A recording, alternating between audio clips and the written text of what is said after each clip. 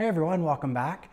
In this video, I'm going to feature the new Prince Edward collection. So we are in Prince Edward County, hometown of Joseph Crowe Audio, and this is where Daniel, the municipality where Daniel and I live. Woohoo! Yeah, so this is a new product, a new collection, and this is an introductory product for the collection. So this is vintage inspired design, and it's modeled after the 1920s era Western Electric, kind of the 22A spiral horn. So this is not modern audiophile by any means, but it is pure fun in the sense that you can 3D print this and experiment. And if you look at my blog, I've tested various drivers. You can see here, these are the drivers that I tested. And so it has an adapter for a 1-inch compression driver, and then you can also directly face mount the driver into the horn. So this is an 80 centimeter path length. It loads down to around 165 hertz. And so it's kind of a vintage mid-range focused sound where you're going to get the entire vocal range. There's going to be some treble output, but not a lot, depending on, you know, the drivers that you've chosen. Now, the plan set on the site includes my own kind of custom compression driver.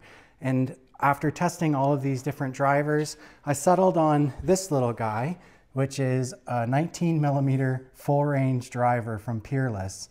And so inside there is the little full range driver, and it's shooting directly into the throat. And then it has a little tiny 0.05 liter sealed rear chamber. And so that I found was a good balance of low frequency extension. It also offers clean treble output. And so, like I mentioned, you can actually 3D print all of these parts, can be 3D printed. And I have the Elegoo Neptune 3 Pro 3D printer here. And these are the printers that we use. They're around $300 Canadian, around 220 US dollars each, depending on the sale. You can buy them directly from the Elegoo website. No affiliation whatsoever with Elegoo. However, we found that they're very reliable. They print at a reasonable speed and just as easy as can be as far as the printing with the Elegoo software. It's literally bring in the STL file, place it in the space there, and then print away using the standard settings that come preset with the printer. So very straightforward. Pretty much anybody can print this. The pieces are sized so that you can fit it on the Pro 3, which is a 220 by 220 print bed. And so all the pieces will fit on there, with the exception of the main mouth of the horn, which requires the Pro 3 Max, which is I believe it's a 440 by 440 print bed. Now, if you just want to print everything on the smaller printer, the files include the horn completely split down the middle so that you print 1/2 at a time, and then you would glue those two pieces together.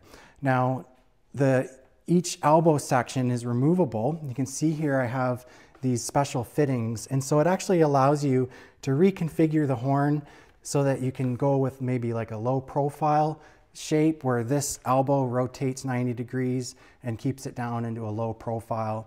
The idea here is perhaps listening to your old albums, your old 45s. It can be used as a center channel, or if you add a small Bluetooth amp, you can turn it into a little Bluetooth speaker. So there's just so many options. The sound just projects into the room with what you would expect from a nice horn speaker.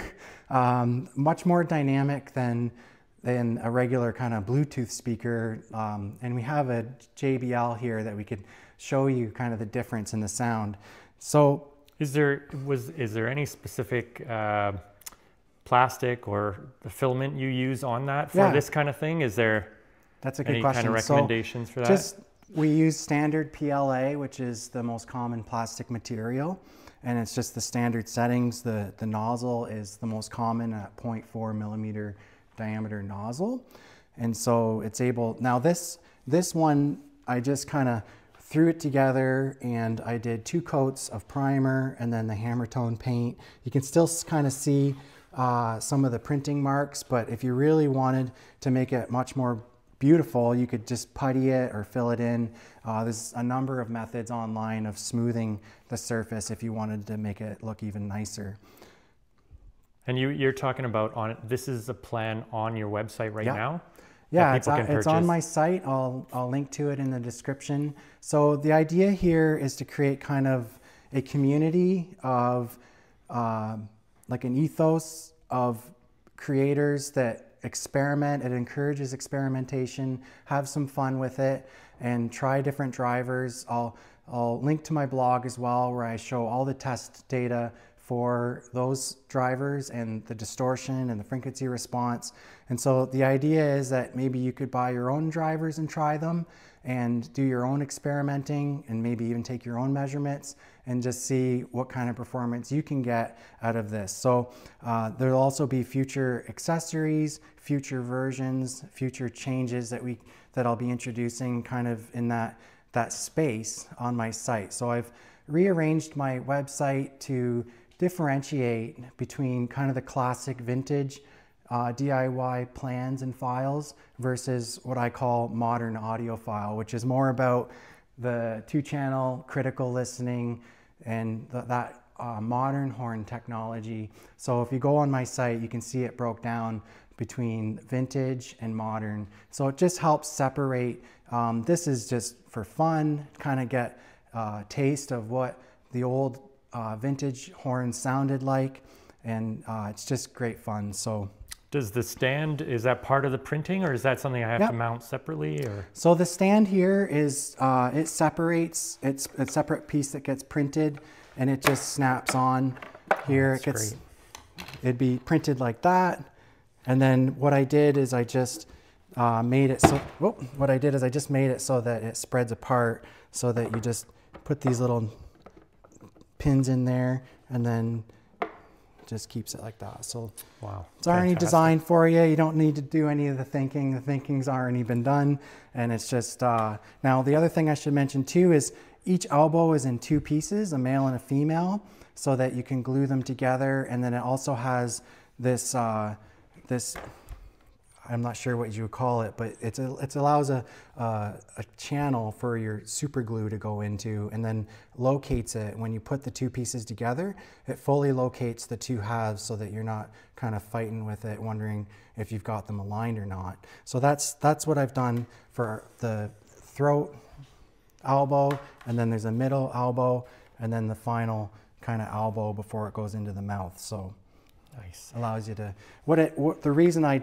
had done that is so that when you're printing it, you can get a clean internal profile. So the internal profile is perfectly smooth, and you're not left with the supports having to tear those off and that. So for someone like me that's trying to just get into 3D printing, is it just I download the file and the file is ready to go, or do I have to do anything to it? Yeah, so if you purchase the plans on my site, then you automatically get an email containing all of the required files. So there's an assembly drawing in PDF format. You can actually download the full PDF drawing on my site that shows you all the different pieces and what the sizes are, so that you can know beforehand whether it's going to fit on your printer or not. And it shows you the assembly instructions for the compression tweeter here, and the hardware and everything that's required. Just standard hardware that you can get at your local hardware store for that. Fantastic. Great job. Did I answer all that question? You did. Okay, great. Yep. So like I said, we'll be offering accessories, maybe a tweeter. You can potentially place this on top of a bass cabinet to add some bass augmentation. And so just exciting, fun, you know, just those that are just have an academic interest in horn technology or speaker technology. And then it looks cool as well. It can be a great conversation piece for guests and that. So yeah, great job. Thanks for sharing that with us. Yeah. Trust in me in all you do. Have the faith I have in you. Love will us through. If only you trusted me. Why don't you trust me? Come to me. Trust in me. In all you do. Have the faith I have in you. Love will see us through. If only you trust me. Why don't you trust me? Come to me when things go wrong. Cling to me, Daddy. Oh yeah, and I'll be strong. We can get along, we can get along. Oh, if only you trusted me. While there's a moon, a moon on high. While there are birds. Well, that's it for today. Thank you, everyone. Horn number 3000 from the Prince Edward collection. Take care. Amazing. Thank you so much. Have a great day. Have a great one.